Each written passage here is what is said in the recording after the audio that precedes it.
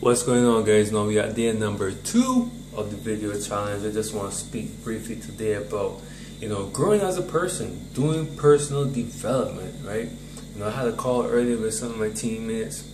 I was telling them things didn't really start to change for me until I started to grow as a person, right? Plugging into motivational and empowering audios and reading books, self-development, self-education, right? And I just want to stress on, whatever it is you're going through, not financially only, guys, just every aspect of your life, right? You're going to realize that once you start to grow your mind, right, you're going to change and get empowered internally, right? For your outer world to change, you got to change your inner world. Seriously. So, because with personal development, it makes you bigger than your problems. And the small little things that, might phase people, right, are, end up to be like frivolous to you.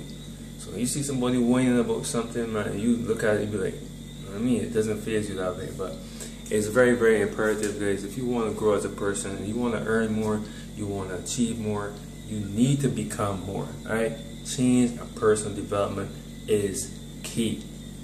Be great.